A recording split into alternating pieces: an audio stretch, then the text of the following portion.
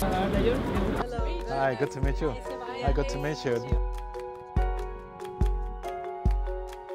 My name is Hein de Haas and I got interested in migration when I was 17 years old and embarked upon a train journey to Morocco because I was curious. I wanted to see other countries outside of Europe. And once in Morocco, I discovered that so far away from home, there's people speaking Dutch, and they turned out to be migrants who used to live in the Netherlands and came back and spoke fluently Dutch to me. And that really fascinated me, how societies so far away from each other are connected through migration. And it sparked in me a curiosity to find out about why do these people move? How does migration affect countries in the world, not just where people go to, but also countries where they come from. So that it was sort of the start of my own migration journey.